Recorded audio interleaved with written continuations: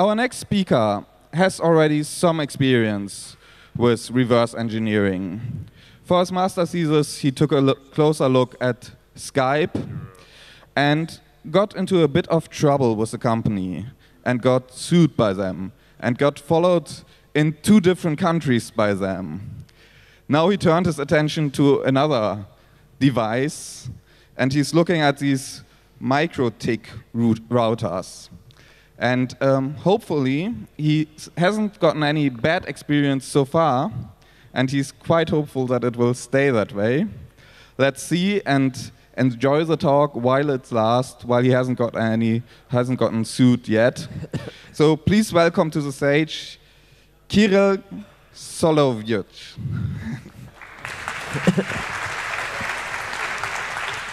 Thank you very much. Well, I haven't been sued by these guys yet because this is the first conference I'm presenting this at, I guess. Yeah. So I do have a lot of things to talk about to you today on this topic. I actually had to cut my slide deck down a bit. So the missing slides are going to be presented at Balkan in Serbia, 15th of September, if you want to see them. But because there is so much stuff to talk about, I will skip this part about who I am and what do I do. If you guys are interested about who am I, you can follow my Twitter. You can see what I do on my research page. So go there. I'm hacking always, even when companies wouldn't want me to be reversing or looking at their stuff. I always do that. But still, for this presentation, here's a nice slide of a legal disclaimer.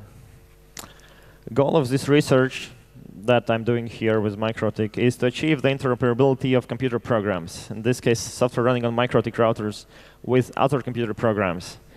And one example, of course, would be we have an Apple on one side, we have a printer on the other side, and there's this neat protocol that Apple devices talk to the printers called AirPrint.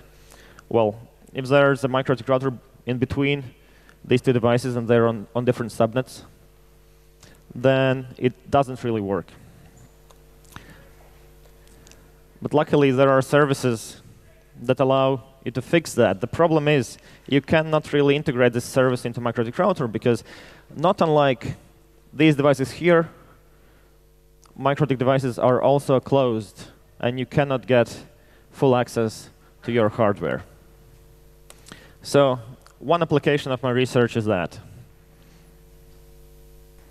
I also would, of course, like to acknowledge prior research done by other people. Some time ago, 9 years ago, if I'm not mistaken, Anthony from forum awmn.net did initial analysis of NPK format, and we're going to talk about what that format is. Drubica later on implemented NPK file unpackaging. OpenVRT team, we're grateful to them for the kernel config files, which allows us to achieve what we have achieved a bit easier. Also the team. Only I could come here today, but we also have Jans Janssons, who was doing static binary analysis and was creating the boot up sequence for our tool. And we have Emils Romanis, who did the music part. So can we have a round of applause for these guys that are not here?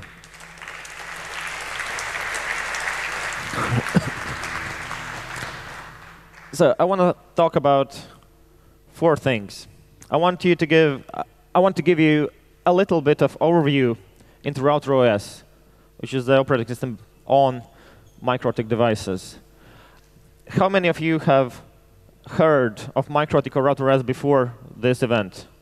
Wow. How many of you use them or have used them? OK. Some of you. That's good. Half of you are using. So you know what I'm talking about, and you will find this useful. That's good. Then we're going to look at reversing the support files. So these are files which your device can generate if you have a problem. And their support will ask you to send the files in. But you don't really have any idea or control of what is in those files, and is any of your private data at stake when you are sending these files to them for support. on NPK format. We're going to take a look at how packages are being installed, how systems are being upgraded, and how the format works. So those two parts are going to be technical parts of this talk. And finally, we're going to try to jailbreak a real physical MikroTik router, because it's easy for virtual machines, of course, and see how it goes. It's going to be a live demo. Actually, we're going to have 4 live demos in this 1 hour if everything goes OK. OK, let's get to it. Let's start with the overview of RouterOS. Half of you have used RouterOS. This is the ecosystem for RouterOS. So we have the router, and we have some different things around it. In green, I have marked the mandatory components of a router. So the company makes different models. They make these middle-sized. They make these huge devices that you put into rack. Their newest device is this cool little thingy. I think it's called Hub Mini. Really, really small. It's still a router. So depending on the device, there are some optional components. Those are marked in yellow here. Here for internal storage, depending on the device, it's either flash, NAND, or a hard disk drive. What we are really interested in are our targets. The access targets for us are the file system. We want to see what is on the file system of the router. And of course, the access target is the subout.rif file, the support file. Our access vectors, that is, the possibilities how we can get to our access targets, are marked in red. We have the console, our serial or USB. As you can see, serial and USB are yellow, which means this depends on the model. We have NPK files, which are the package files and that we could craft in a specific manner to maybe try and attack the router. But these are vectors, which means those are possibilities. We have direct access to removable storage. Again, it's optional. If router has removable storage, say CF card, we can directly access it. Then MikroTik provides some neat tools that we can also use as vectors. They have the web interface, they have DUDE, they have Winbox, SSH, FTP, Telnet, and netboot. Our approach uses netboot, and that is the vector that we were able to leverage. Let's spend 10 minutes on RouterOS history. When I was preparing this talk, I wanted to understand how RouterOS evolved, because I put the previous slide together, and I looked at all these possibilities, all these optional components, and I thought, wow, that's quite a mess. That's quite many options available. So what I could find is MikroTik version 2 specification sheet. That in the top right corner is date. So that's July 2000. I don't know what happened to version 1. Maybe it was internal version, but version 2 was where it started at. And those of you who use MikroTik might find this sentimental or interesting. These were the features of the network system at that time.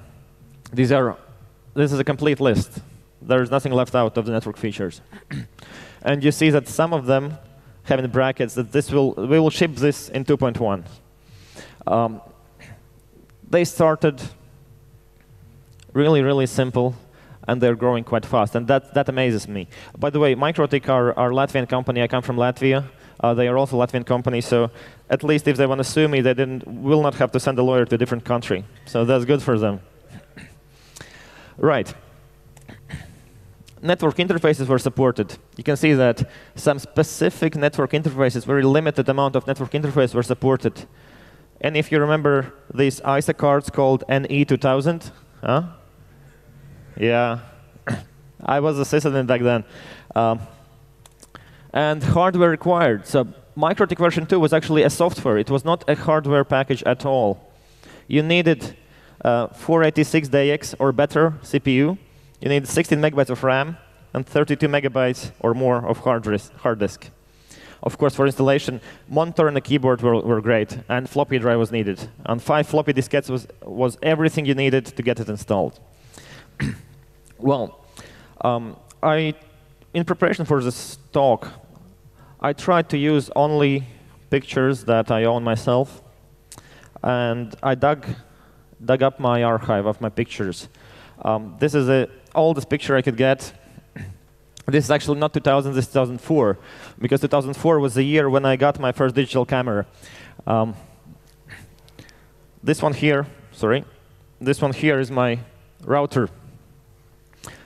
Maybe you can't see, it says IBM PS1 on the corner in the blue there. It did not run MikroTik, because back then MikroTik software cost like $200. It ran Slackware, and I set up routing myself. But those were the boxes that might have run MikroTik back then in 2000. We'll quickly go through the next couple slides. This is mainly for reference here. Year 1999, version 2 software is released. Upgrades are already available as packages. I don't know if those are NPK packages or some other format, but upgrades already happen as packages, and you can install them manually. In 2000, according to marketing materials, 2.1 comes out. I've never seen it, but it should have came out. 2001, we have 2 more versions. NPK format is first mentioned in 2.3. In January 2002, they changed their name from MikroTik router software to RouterOS. Nothing else changes. Well, feature set changes, but nothing major. RouterOS is finally born 2002 in January. So if anyone here is a Wikipedia fan and you update Wikipedia, you can put that in there. Right. Some more versions.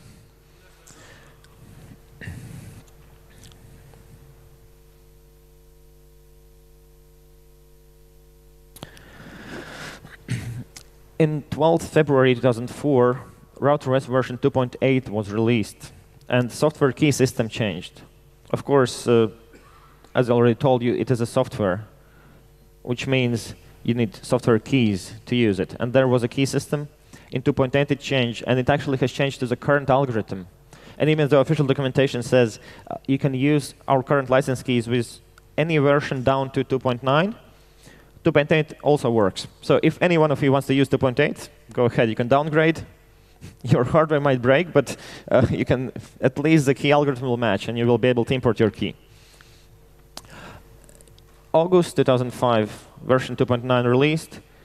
This is where new architecture is introduced. For now, we've had only x86. In 2005, 6 years after version 2.2, we actually have our first router board. It's RB500.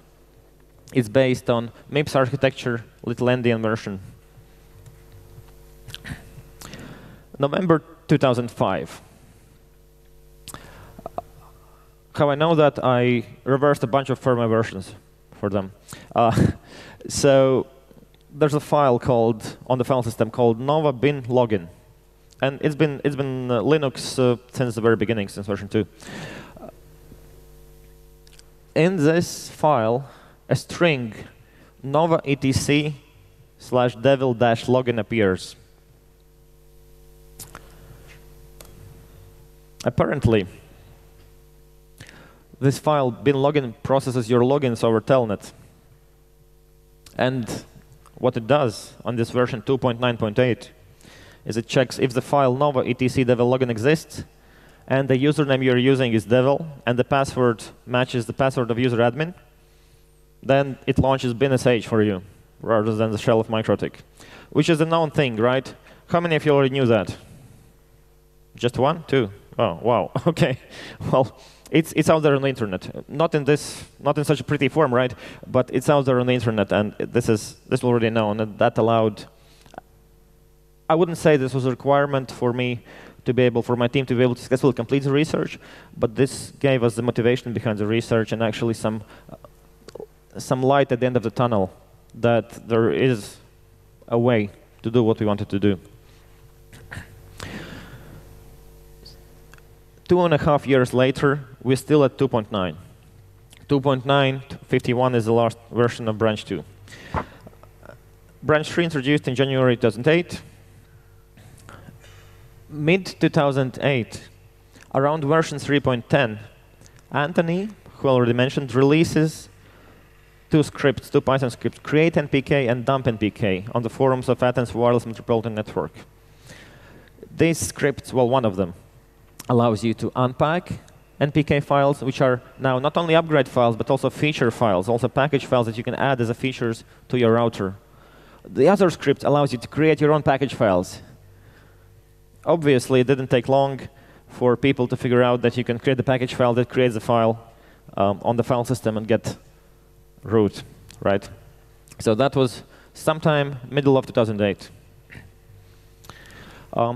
Then this is just an interesting note. It doesn't have anything to do with jailbreaking MikroTik routers, but I couldn't find 3.1 anywhere. Everywhere I went, it went 319, 320, 322, 323. So if anyone has 321, please mail it to me. I want to take a look. What are they hiding there? I mean, I have the changelog. It's nothing, but you can't find it anywhere. But it was released. I can find references of it on the forums. Anyway, back to previous slide. So mid-2008, Anthony released these tools. Almost a year later, MikroTik added in version 3.22 verification and signing for NPK files.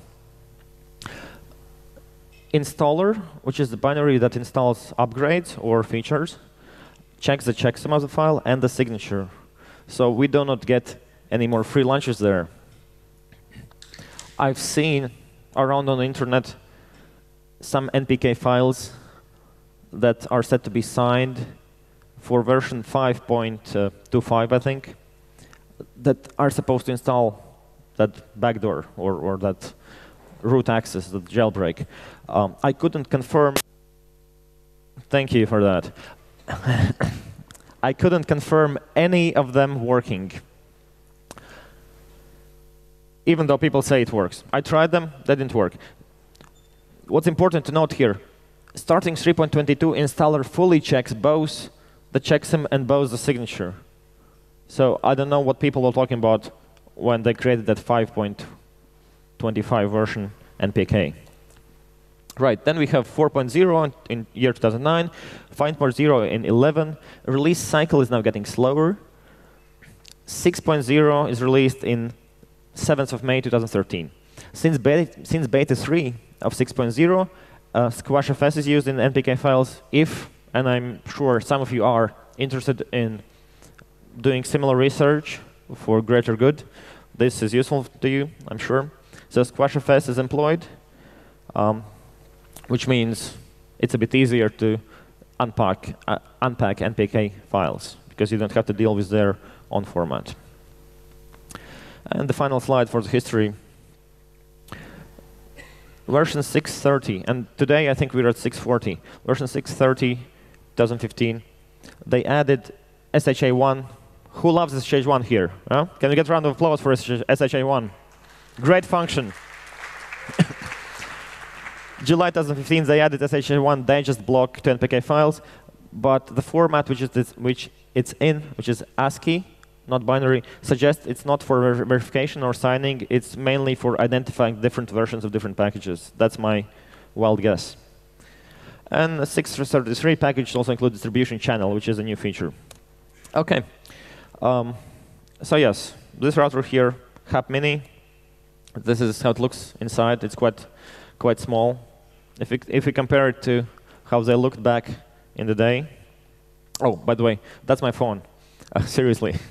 I took this picture to compare the size to my phone. But then I also took this picture. OK, I photoshopped it. I mean, gimped it, but there it is. OK. Half of you use or have used RouterOS. I decided I couldn't find it anywhere online, so I decided it would be beneficial to release a full command tree of RouterOS, which is what I'm doing today. This is how it looks from far away. Each center there is one of the 62 top-level commands. I'm going to zoom in on one part of it, but first, my computer has 16 gigs of RAM, so it works for me. And I could even create the files and alter them. So /IP, the PNG file that represents /IP, takes up 4 gigabytes of your RAM when you open it with Xviewer on my computer, and others take a bit less. So you can play around with it. The files themselves are not that large. They are 1 megabyte, 7 megabytes max, I think. OK, so let's take a look at that part of the image. These are the smaller commands. These are just so you know how it looks. 15 of the 62 commands, so 3 for those commands. Of course, for other commands, that's much more complicated. Right, the border means that it's basically it represents what you see in the console, in the graphical console. The colors match, and the bold is represented by the border. And those are parameters, of course, here. OK. The fun part. subout_ref. Again, this is a file that you can create on your router with a command which I have forgotten.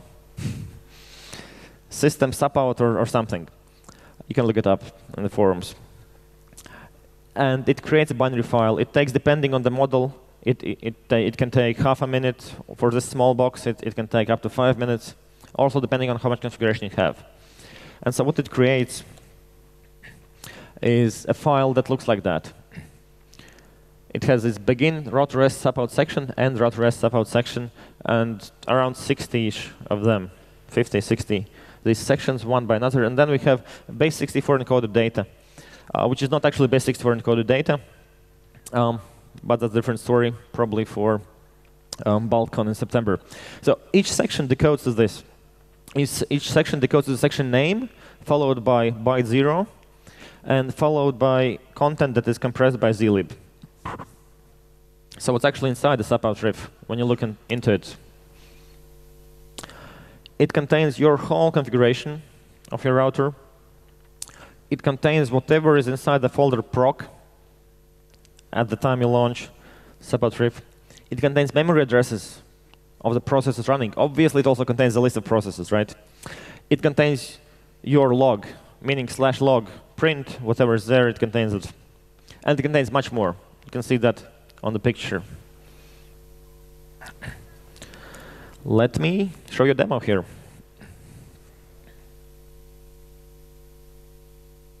So all demos are live. I have pre-recorded something, but I did test them out before coming here. Actually, one of the demos I tried 3 times in a row. It failed 3 times in a row. Then it started working, because I changed the Ethernet cable. OK. All right, let's remove this.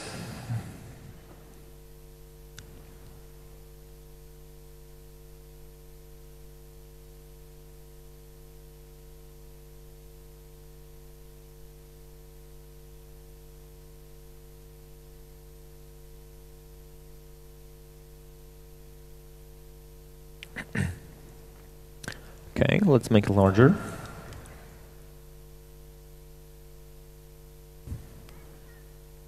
Great.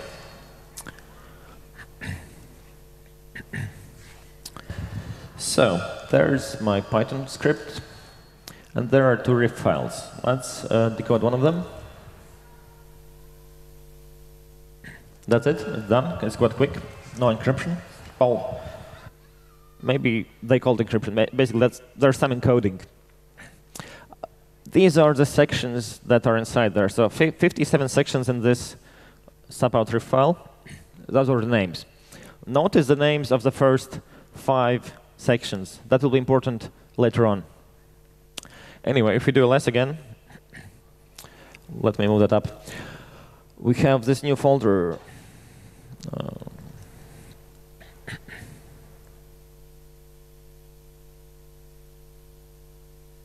With these nice files. And we can take a look at some of them. Some IPsec output. Let's take a look at the startup file.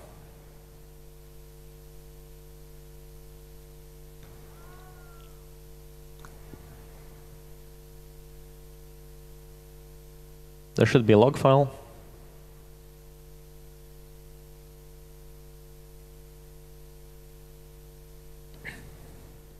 So that's a small demo.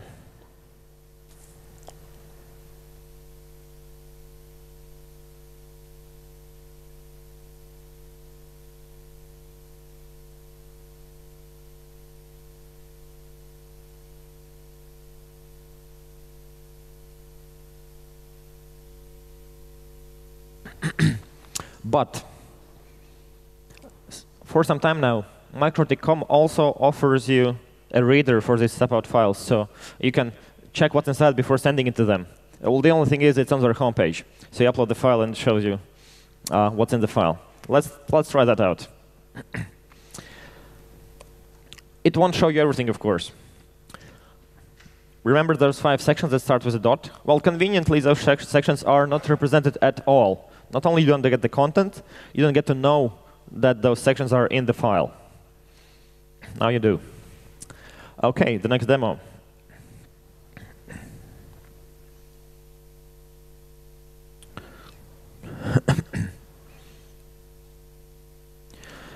OK, I'm gonna put this here.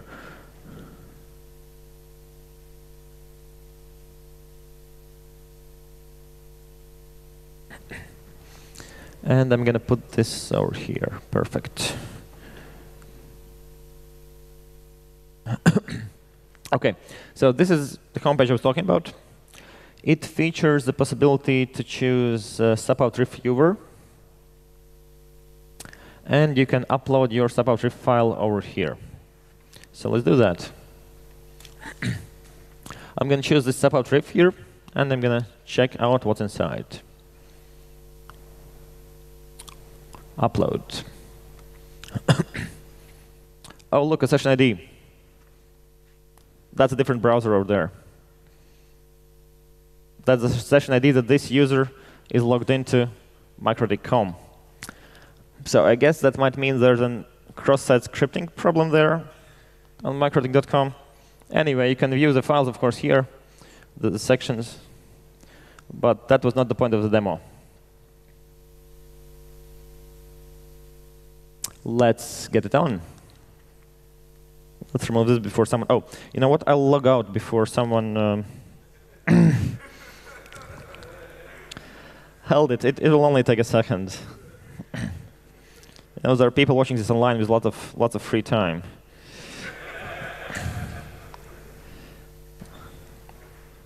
OK, we're good. We're good.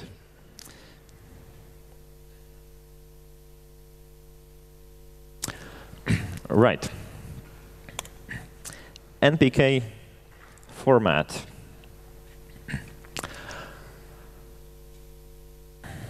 So we're done with step-out RIF. Basically, we know what's inside. We know how to read them. And as I hope you understand the last demo showed, we know how to create them. NPK. This is how NPK file looks like. First of all, some general principles for NPK, which some of them are also called true for other files in MikroTik. Numeric values are unsigned, little endian, integers, or whatever. NPK files consist of header, file size, part, and footer in that order. You can use the colors to match with a sample NPK file there. It's a real NPK file. Full size is a small one, but it's full-size NPK file over there. File size is 8 bytes less.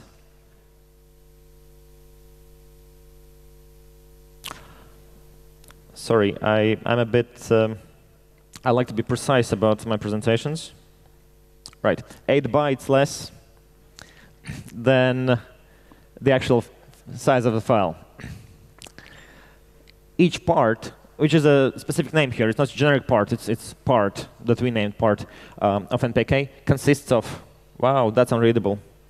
OK, part type, which is a short. You can see one here, 0400. It consists of payload size, which is long. You can see 68 in hex. And then, in white here, it consists of payload itself, which is what follows for those 0x6668 bytes in that example. One thing that I learned only when making the presentation, we didn't learn that during the research. Only when making the presentation, I learned that there are actually two types of current NPK files. As far as I've researched, this hasn't been published anywhere. There are package files, and there are restrictions, or I call them invisible packages, because I tested them out. They install, but they do not show up in your package list. Normal packages, as some of you may know, contain the header 1e, f1, d0, ba. And since version 3.22, there's a footer. That's over there. Restrictions are different. They have different header, completely different header. I don't know why that is. I mean, I have my guesses, but why would you make a header completely different for the same type of file, same company? Anyway, FB0F10A1 and a footer 03 and a bunch of 4 and 5 zeros. That's the NPK format. I also compiled a handy reference table for part types. And this also has never before been published online. There are some scripts online and some references that cover a small part of this table, the red part, and not the whole red part. Here it is, all combined. The only thing we are not sure about is part type 6, because we couldn't find any NPK files that employ it. And we didn't bother to reverse engineer that part of the installer. But the idea is that the conception is, since 7 is install script for bash, for the shell, and 8 is uninstall script for bash, and we know that 5 is install script for libinstall, they actually have their own shared object library. We were guessing that 6 is uninstall script for libinstall. Anyway, also in this handy table that you can use for progressing our work here, we have listed if each part is mandatory to build a valid NPK file, and which version was first this part seen in an NPK file, and when it was last seen. So you might find this handy, I hope. Also, one thing I'm going to talk about in Serbia is about a bit more about this format. I had to cut a lot of slides exactly from this part of the presentation. But if you want to get on to building NPK files immediately, even though you can't really sign them, what's important is if you build a SHA2017 block, which is 1500, you have to add 0 padding, which is 1600 beforehand. A SHA2017 block has to start at exactly 4 kilobytes. Its address has to be divisible by 4 kilobytes from the start of the file. So you can use 0 padding for that. Right, I left 2 slides here of 2 interesting parts. The most interesting part is the signature, part 0900. Again, the same example there. Signature is the last part in this file. And since version 3.22, as I already told, broken packages will not be installed. By broken, that means the green part doesn't match, the file size doesn't match, something in the signature part doesn't match. Part type for signature is, as I said, 0900. And size for signature is always, and we've taken a look at tons of NPK files, it's always, if it's there, 44 bytes in hex. So that is 68 bytes total. First 20 bytes, and we have verified that, and other people have verified that before us, is SHA1, sum of everything from the previous part 01 up to this part. And it includes the part header, including the type and the size in SHA1 sum. And it includes the part header of 01 part. Do not underestimate this. And we are still continuing our research, and we hope we come up with a better way. Because signature applies, read it carefully, only to data from the previous 01 part. And you can have multiple 01 parts, and they will have multiple signatures. The question is, and we haven't been successful even though we only tried for a day, so that's not real research yet, we haven't been successful in making installer accept something in between, but basically the format doesn't forbid you to insert some stuff, some parts in between 0.9 and then following 0.1. So we're going to be looking at that. Remaining 48 bytes are unknown signature. There are some speculations online about what kind of signature that is, but I can leave that to you to Google, because we have not confirmed any of the algorithms. We tried multiple algorithms. Nothing worked. We did find probably a public key, though. Here it is. You can make it into a flag so that it doesn't disappear with the presentation, like freedom flag or something. Maybe it's a seed for some algorithm.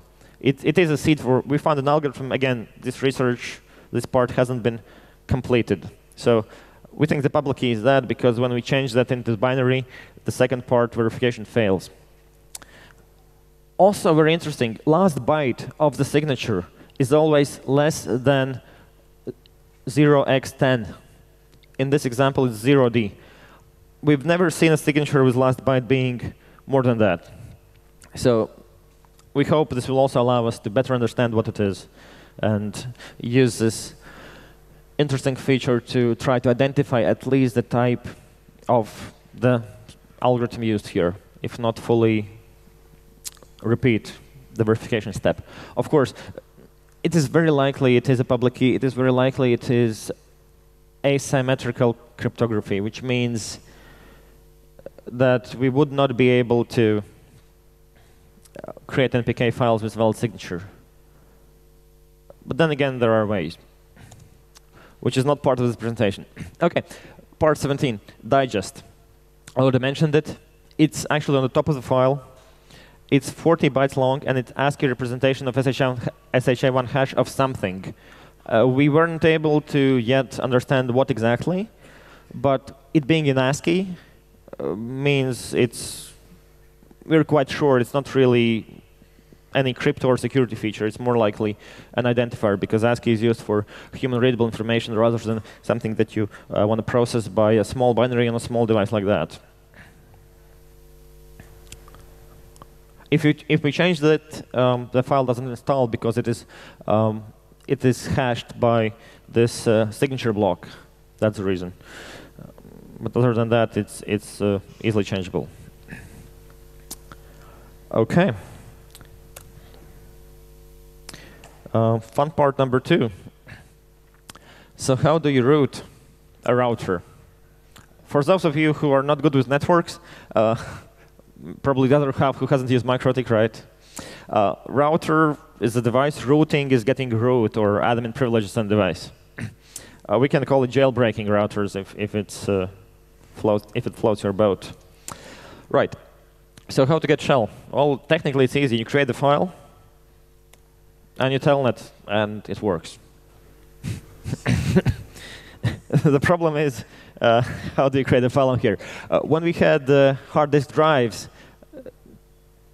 17 years ago, well, we still have them, but for this software, when we were using hard disk drives, it was easy. We saw the access vectors at the beginning of the presentation. We can use some of those. But let's imagine we somehow create a file. Then we telnet, and we are greeted with root prompt. Then we type ls to check out what's happening there. And the ls isn't there.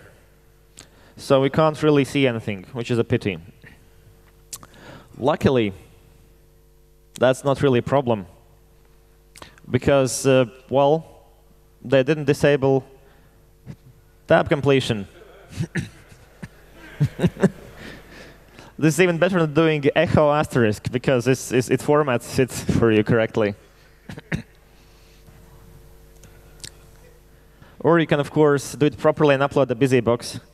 If you do that, make sure it's statically linked and it's for the right architecture. uname -m, after you get your root, will tell you what architecture are you on. This link might be of interest for those of you doing that. But you can find it online, of course. Now the question becomes, can we speed this process up? Yes, we can speed it up. A VirtualBox appliance that does most of the work for you. And this should work out nicely. But again, we will add more support for more systems until September. Currently, it works if your CPU is exactly AR9344, which are these devices. We have actually tested it on these two devices. We are sure it might work on them. The tool actually says that you will brick your device for legal reasons, right? So you will brick your device. Right. OK, so how to use the appliance? This slide here is for reference. And we can do the demo. So what you do is you import the appliance into VirtualBox by double-clicking on it if you have graphical interface. You should make sure that your bridge network card is set to Ethernet. You should disconnect all wires from the router and power it up. That's what I just did. So I took my router, I just powered it up. It has no wires connected. It just booted. You should start the virtual machine and follow to instructions, and you should be ready to swiftly replug the cable when prompted. OK. Let's do it.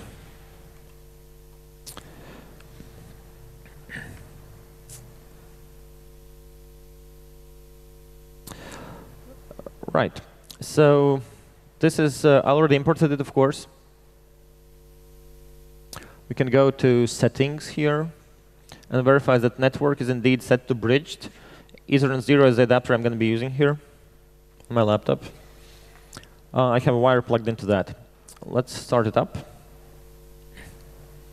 Presentation is not affiliated with Oracle or VirtualBox.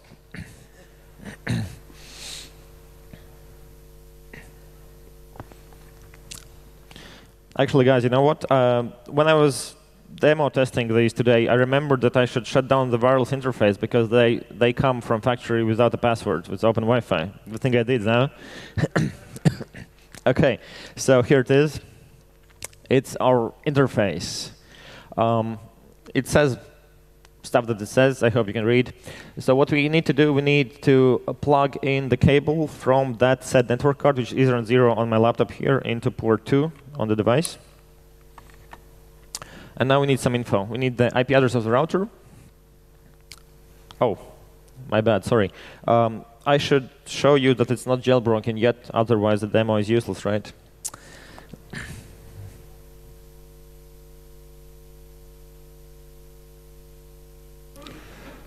OK. Let me connect it.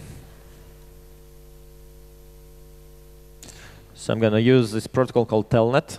If you remember that, I'm going to use admin. There we are. We're inside. And I'm going to try the same with Devil. And nothing happens. OK, so back to jailbreaking. Right, enter the IP address. The default IP address is handily there. Username and the password. In this case, password is not set. And answer that it's correctly set. So now it tries to get an IP address. Oh, I have 10 seconds. Hold on. OK. So I had to quickly replug the Ethernet cable into port 1. It's actually it's not super nice tool, but it's quite easy. All you have to do is press buttons on your computer and plug the cable. So now it will wait for the device to boot into our jailbreak. This is the only demo that can actually go wrong, because it has gone wrong when testing. OK, cool. Port 2. Now it has booted into our jailbreak image. And now it will launch the jailbreak, activate the jailbreak. Connecting may be shown up to 20 times, but it will work in the end. Usually it shows just one time. Sometimes it shows a lot of times, so no need to worry here. Unless you know you're in a hurry, like doing a presentation or something.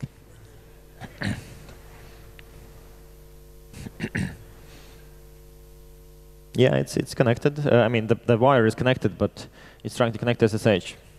OK, there we are. It connected to SSH. And you could unplug your device at any point. Now you don't want to unplug your device anymore. Now it's executing the jailbreak, writing the files. OK, there we have. Jailbreak was successful. Thank you.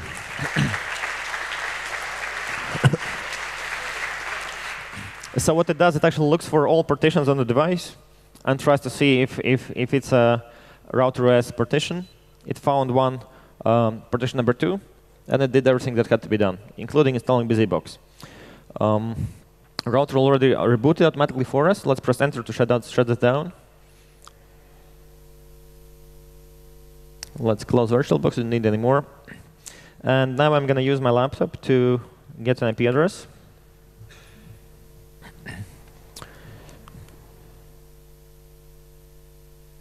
Whoops. Let's try to telnet now. OK, it should still work as admin. Yep. And if we type in devil, there we are. It's root. Thank you. Thank you. So it's really this device. How can I prove it to you? Well, I don't know. Let me type. OK, this is yes. Oh, well, but you're not going to see it. Oh, this should work. If I unplug this cable here, it stops. So it's really this device. Alrighty then. Let's get back to a couple of slides we have remaining.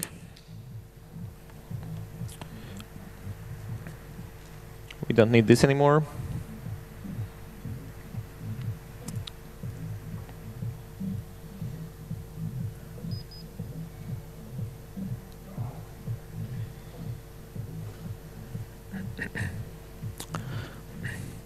So that was a nice demo. Well, the only question that I have promised you I will answer today, and I haven't answered yet, is can the router bot actually play FurLSD? Well, let's look at the demo.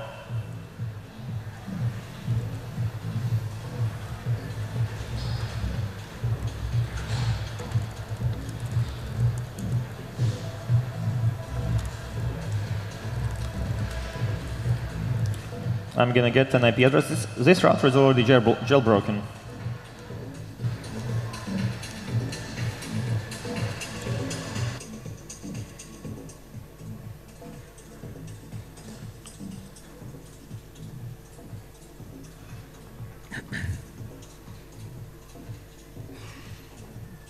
And it's not only jailbroken, I think it should have this file over here. If we can get the audio, yes, we have it. There we have it.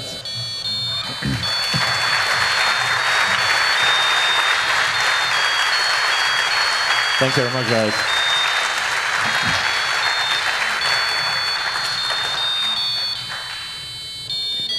OK, so tools are not yet available on my GitHub. There will be. I hope I'm going to get to that tomorrow. So you can ask me a question soonish, or you can also get to me in one of those ways. Thank you very much.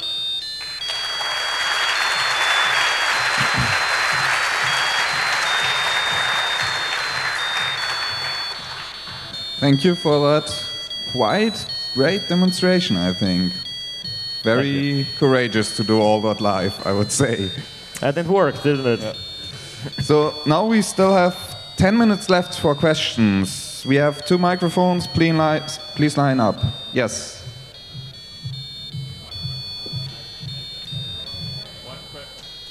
Yeah.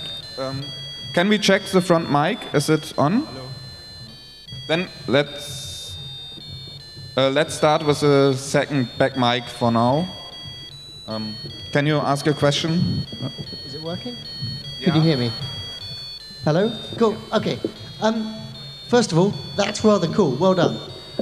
Secondly, does this provide any attacks that can be done without physical access to the machine? As long as I keep the server room locked, am I safe? Well, so there is this organization called CIA, right? And there was this leak that was dubbed Vault 7 by some. And there was this exploit for binary called web, or dub, I guess. We didn't yet have the time to compare the two versions, the patched one and unpatched one, but we will do that. So there's your answer. Thank you. Hey, thanks for the talk. I have a question. What's happening inside of the black box of your OVA image? Nothing that I haven't told you. So we do use OpenWRT. We do create the file. We do install BusyBox. No magic. Just easier to use. And the image, of course, will also be available. Today I learned GitHub doesn't accept 250 megabyte files. So there will be a link on GitHub to the file. All right. And a second question. I don't want to be too difficult about it, but have you reached out to MikroTik about the XSS and other stuff that you found? Well, other stuff isn't really stuff. XSS is the reason why we are not releasing the tool for generating subobject files today. Hey, pleased to meet you again. One question, the hidden file, when I install it on x86, I see this Kalia option. Is that a hidden package? Kalia is a real package. It's not a hidden package. If you install it, it actually shows up in your package list. Kalia package is used for lawful intercept in the United States. And you can download it rather freely, and you can play around with it. Any more questions? If not, I guess we can find you on the campgrounds or tweet you. You can find me over there. You are also an angel, so people might run into you in that capacity. Yes, yes. I became the speaker desk supervisor by accident, and now I'm sitting over there. This is my third talk. The first one was by Billy. Then I had a workshop yesterday, and this is the third talk I'm attending this Congress. So thank you for a great talk. Thank you for being a great volunteer and just general. Thank you. Please. Thank you so much. Thanks.